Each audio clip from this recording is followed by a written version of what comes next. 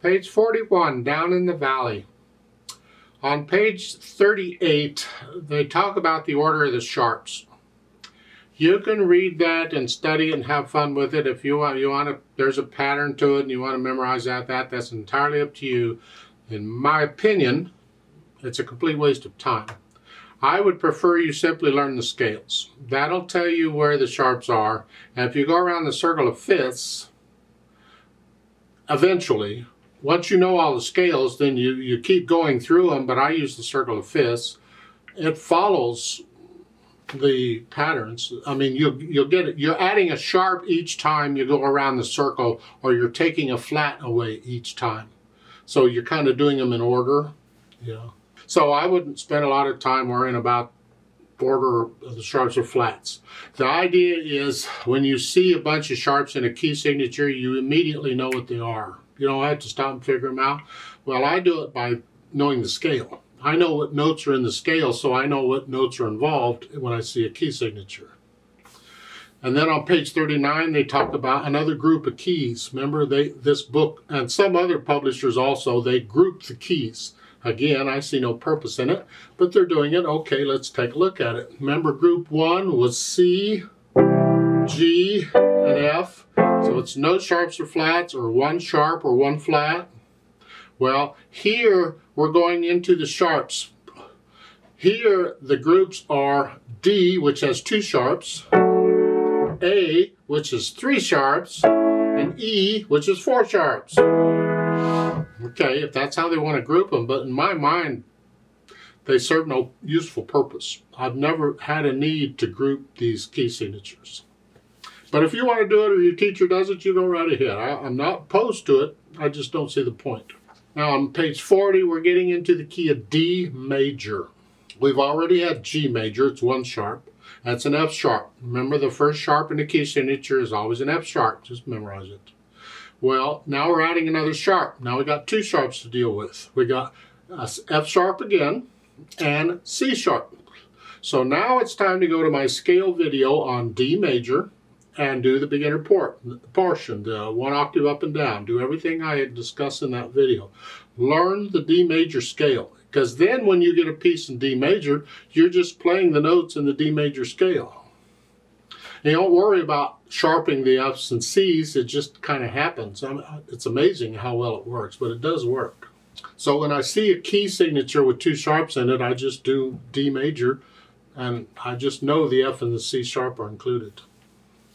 At the bottom of the page, they give you the primary chords. Well, again, it's the same as all the keys. There's 1, 4, and the 5, 7 chord. Well, in D major, let's take a look here. Let's see, let's come up here. D to D, and you got an F sharp and a C sharp. So the 1 chord is built on the step 1, it's a D chord. And then the 4 chord, 1, 2, 3, 4, it's a G chord, we've seen that before.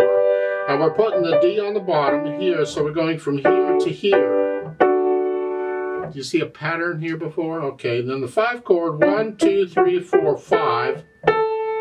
Remember the C sharp? And then we add the 7 to it, so it's a 5, 7 here. And then I want the A on top here. I'll just come down here. And we don't need all the notes, so I'll just do it here. So we go from here to here. Again, it's the same pattern. So I got a 1, 4, 5, 7. You'll see them in the music. You'll get it. Just be comfortable. Just know they're there. It's the same pattern, so if you know how to figure it out, big deal. Now, Down in the Valley. It's in key of D major. This is in 6/8 time. Remember our old friend 6/8 time? There's 6 counts in a measure, but we're counting 1/8 notes. So an 1/8 note gets counted. Well, if you look at the first measure, there's only 3 1/8 notes in it, so it's a pickup measure. We're coming in on beat 4. 4, 5, 6. Well, the first 3 beats are at the bottom. The 1, 2, and 3 are down there. So, 1 hand at a time. Right hand, you're here. 4, 5, 6. 1, 2, 3, 4, 5, 6. Remember the dotted quarter notes the same as 3/8 notes. Just memorize it. Doesn't matter what the time signature is, it's always the same as 3/8 notes. Because the quarter note gets 2 and the dot gets 1, you can do the math yourself. The E coming up, that's 2 dotted quarter notes tied, so you can hold that down for 6 counts. And then now they want you to just thumb on that, just bring the thumb down. You don't have to stay up here, just long enough to play it and then come back out. That's all. We just kind of went into the 5/7 position. Alright. Left hand's got the chords, except you got a here and then the 1 chord. And then a here. Well, that's a broken 5/7 chord. The last couple measures here, and then a 1, then a 4 chord. And then put them together here. 1, 2, 3, 4, 5, 6. 1, 2, 3, 4. See, I'm holding that down because it's tied on 6. 1, 2, 3, 4, 5, 6. 1, 2, 3. You get the idea. At the end, the D is tied, so you hold it down as you play those. Then you repeat that to do the second verse. Okay. So you go through and get comfortable with this. As far as articulation goes, it's all connected except the slurring. Look at the last measure of the first line. You're here. Lift both hands up so there's just a speck of silence before you go on. Here. It's like a breath. Here. And at the end, the last measure at the bottom here. When you repeat it, lift both hands up so there's just a little silence before you go on. Like so.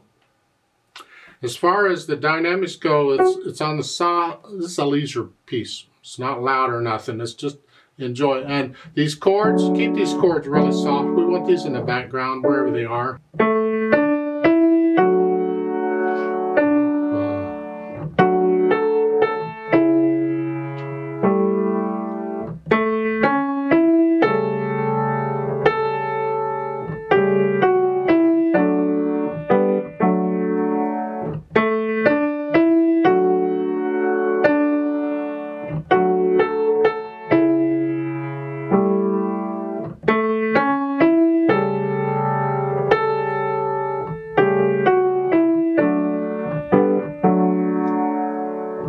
Now they want you to transpose this to other keys. And really what you're doing, you're playing the same fingers in different keys. Because you're really in this position or this position. Here. Well, you can be in that position in the other keys. They want you to go to, what are the keys? C, G, and F? Well, in C position, then instead of here, we're here. And we're just going to play the same fingers here.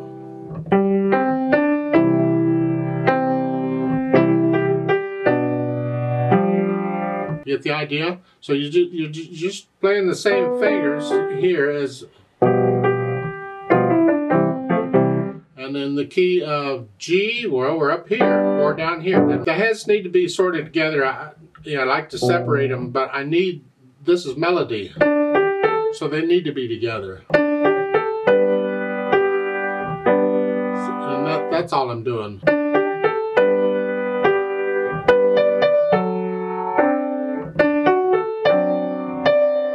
You get the idea? And then F, well, you're in this position. So let's see it.